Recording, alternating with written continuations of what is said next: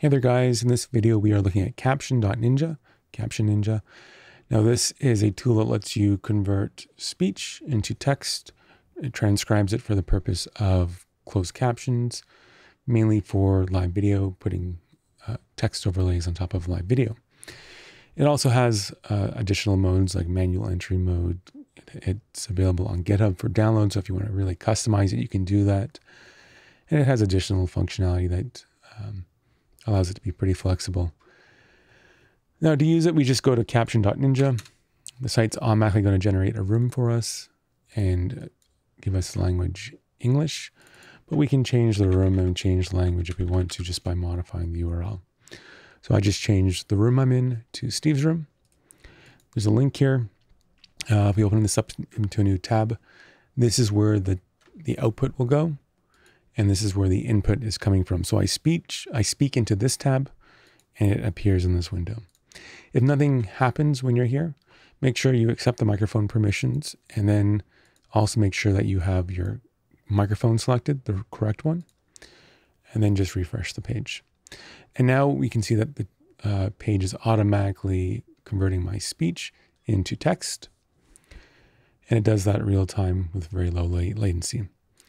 If I go to this page, you'll see that everything is mirrored on the secondary page, which is pretty awesome.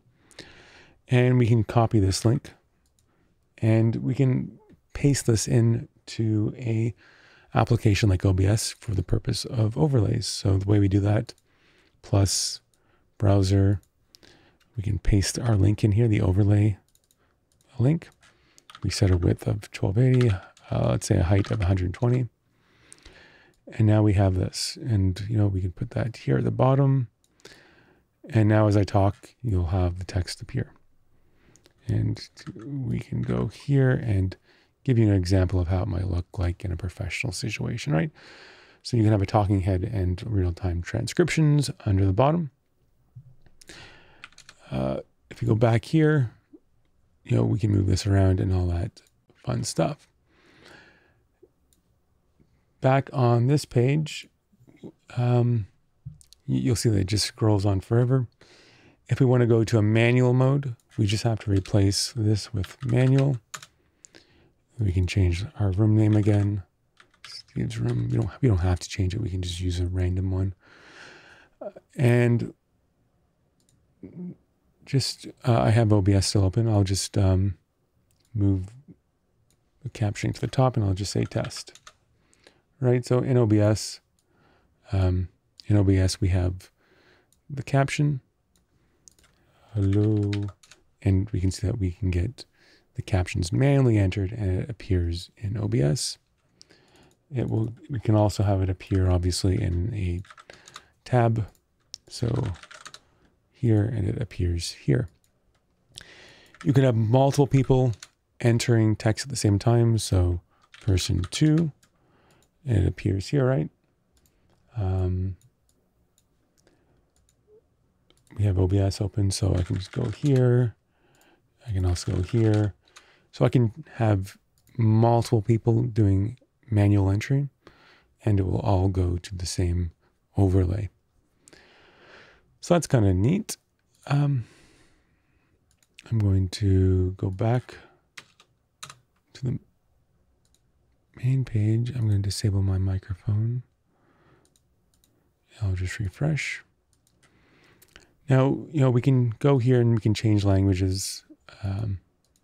There's a lot of languages listed: Arabic, Armenian, Chinese, Dutch, right?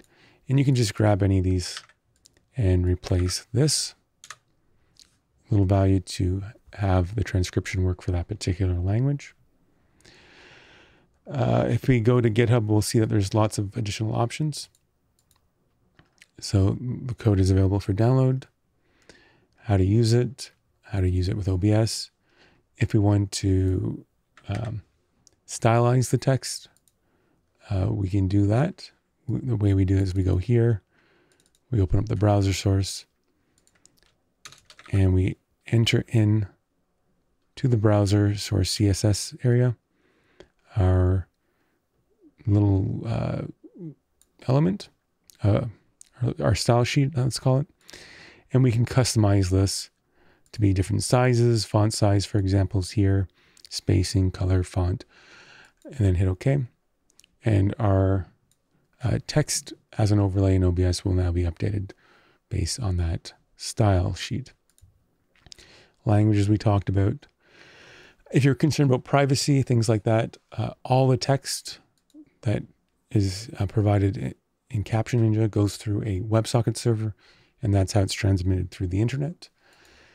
If you want to host your own, you can do that. I provide code here, right? So you can host your own WebSocket server, or you can use a third-party provider like PySocket, and I show how you can do that with the Py command, Py, and the API key that you get from PySocket. So you can work independently of Caption Ninja if you want.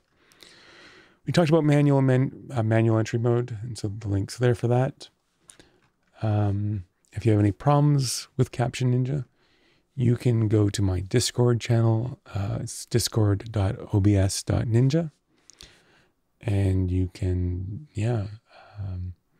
just poke me. I'm Steve, and I'll be more than happy to help you with Caption Ninja. I guess one last thing I'll talk about is I have another tool called the Electron Capture App. You can download it over here, right? Windows and PC. And when you open up the app, it looks like this.